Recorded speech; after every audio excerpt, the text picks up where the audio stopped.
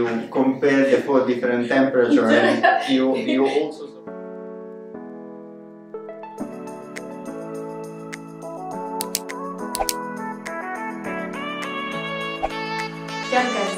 And welcome back to Lempies. It has been a while. I can't remember when last we did like a stand-up video, like when we just... Or a couple videos, because yes. I didn't have much time lately to be part of a couple video, or also a couple. Working. But yes, today we are back with our couple talk series, and just we are starting today with just an update of how we have been really doing. It's been... As a couple. As a couple, yeah. Challenging. Olivia is more than 6 months old, 6.5. We are completely absorbed by being parents. That has been like all our life in the past 6 months. Yes, has been challenging. If you've been watching for a while, you know we were expecting family members to come around and help us due to COVID regulations. They couldn't get here and we were just like drowning. I'm sure you have seen us drowning. But thanks to the most amazing au pair, now we have free time. And you see us always here. Now, I'm curious, should we include the au pair in the YouTube? Just want to know. Or should we keep... Like, who do you want to see our au pair? She's really beautiful and she's amazing. You know that first the au pair need to agree. We'll see. No, I'm the mom. I decide. Okay. It's part of your contract. Okay. Yes. So, since Olivia was born, we have been just at home, like parenting. Then we had au pair and we got a little bit of a lot of help, but still I think we still had a lot of work. And now for the first time since Olivia was born, we had like a couple weekend getaway, guys. Getaway. That was really worth it, to be honest. It was just nice to be together and from one side, but then the other side is we found ourselves in the hotel room just looking at Olivia's pictures, like, what is wrong with us? I think as a new parent, it's very...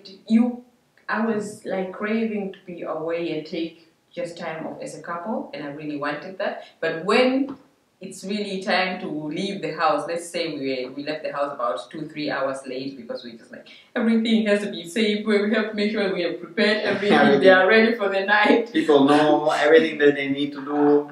And repeat things 100 times. Then we started driving, and then we were also like, okay, are we really going away? Oh my goodness, how are they doing? And then you were just worried. Initially you were worried. I was just like, okay, they didn't send a picture of how Olivia is doing. I was every 30 minutes like, no did you get anything? No, did you get anything? Should we call? It was amazing, but I felt strange because I wanted the free time, and once I got the free time, I was like, what do I do with this free time? I'm a mom, I have to be full-time, 100% on motherhood. I felt strange leaving the child at home 6 months, and you know, the trick is that we promised ourselves we're not telling our parents. Grandparents are very concerned. You don't want your grandparents making you feel like you are... No, for me it was like more, don't tell your parents, and I didn't tell them, but... I just felt like if maybe your parents or my mom would say, you guys are insane, you are leaving a 6-month-old at home. It's irresponsible. It's irresponsible. She's not alone. She's not alone, but you as a parent. I think it's why, and I didn't want that in my mind because I felt like it was going to ruin my weekend. No, yeah, so I understood, but it's fine anyway. So when they called me, I said, no, I'm at home. Olivia is playing. Mm-hmm. Yeah. And yeah, otherwise I felt we needed it. Absolutely, and it was kind of nice. We didn't do much because at the end we didn't even go out for dinner. We were so like, lazy in the room. Like, just relaxed. Like when you don't have to stand up every few minutes to go get milk, warm milk, bath. Yeah, and we just ordered food in the room, but then we regretted immediately when we got the food. Because I wish I had actually taken your pasta. I was really like, yeah, I could take pasta from home already cooked in minutes. But then the next day was really nice because we woke up, we had breakfast, and we had actually really nice breakfast. We went to a famous open market in Berlin and we got some cappuccino and some Italian pastry, cannolo, really nice. And yes, and then we bought meat, and we bought a lot of canola from the family, and we went back home to check on our child. At 10, I think you were already kind of sleeping. I was still like, oh, no picture, should I sleep? No. No, for me it was like, I was waking up and then I was looking at the phone. It was exactly the time when usually Olivia wake up during the night to her feedings. So I was like, okay. And I was thinking, okay, probably now she's awake and she's feeding. I hope they're surviving. Everything is going well. No, I was also struggling. I was like looking at the phone, no picture, no nothing. Because usually you, when you're at home and I'm away, you send me a picture that you're sleeping. Ooh, so the people who were at home were savage. They didn't send nothing. You slept in. Okay, so I'm just hoping maybe a picture comes, and I don't want to text maybe the phone. I also want to pretend not to be worried.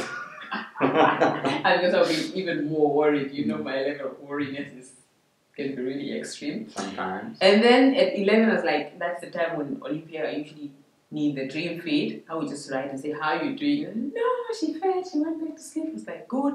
Then I whole lot of 2 pages of instruction of everything. Don't check. What are you doing, love? No, I'm just writing the text. They need to know how to do that. Check if the socks are on throughout the night. Check. Yeah, all sort of things. And then check if it's cold, you need to check the feet, then you need to check under the neck, then you need to open the pyjama and then put on and then set the pyjama, and then you compare the 4 different temperatures, and you also subtract the temperature from the room for the other temperature, so you know if you have to remove the socks or not. And then you check the thermometer in the room. Yes, I'm that extreme. I have a thermometer in the room.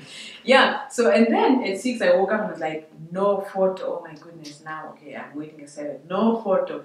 I'm waiting at 8. No photo. 8:30. I said, where's the photo? No, she's still sleeping. I was like, okay, good, they're at home. Nobody ran away with my baby.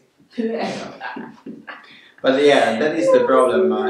Parenthood is not like something that you can really take time off. Yes. Like it was nice to have time off, but with our mind we were still with our baby, I guess. Yes, and I think that's when I realized I would never really think of taking time off. I mean, you want it, but when you take time off, you feel really strange because I just miss Olivia being there kicking. Yes, absolutely. And I think it was nice. We enjoyed actually not in the first evening when we were away, but the morning after, before we came home. Yes. The open market and stuff was the open market, and we were just the 2 of us. We were not thinking about, okay, did you bring milk? Is Olivia fine? Where is the kindergarten and so on? I was just walking, just parking anywhere you wanted to. Yeah. Freedom. Yeah. The mask. Yeah, everything was fine. I had an amazing time, and I would actually recommend, because I know a couple of my friends who would always be there as parents, probably the first 2 years, and I would say, okay guys, don't take me as irresponsible, but I felt it was needed, and I would recommend that if you have family members, friends, or somebody who really offer help. And this was just a beautiful soul, a friend of mine from high school who came by and just said, you know what, I'm free from my work this weekend, I can come around and you guys just can take time off. It was really nice. And I said, good, absolutely amazing. Olivia doesn't want not to be in this video. Olivia's is saying, oh, why am I not part of this video? Okay, well, give me a sec. Thank you. Oh, now she's smiling. Now she's smiling. She wanted to be part of the video. And she has new hairstyle. New hairstyle. Yeah, so it was amazing. I feel very relaxed. Came home, grilled. It was just a relaxing weekend. And I would say in general, in comparison to when Olivia was 3 months ago, we are doing way, way better. She's now, she's almost independent. I mean, she's not independent, but she's not like a newborn anymore. No, you are not like concerned every single things you do. Like, you have been lying. She was never complaining, even when she was really small. That is true. Yeah, so with that, I would say in general, we are doing way better. Yeah. I'm thankful, and I think we have tried our best, and we are still trying our best. I feel finally we kind of turned the corner. Like it was the 6 months was at times really stressful for us, but really now with the extras that we got, and also we got kind of the rhythm kicking in. She grew up a bit, so we are really now stepping up our game, and we found a balance. That's really important. And yeah, if you remember, we've only been living in here for how long? 2 months and 3 months now. oh, end of August, September, October, November. 3 months. Yes, 3 months, and we unfortunately have to move out as soon as possible. We're probably going to keep you updated on that, and yeah, wish us the best. I hope everything's going to be well.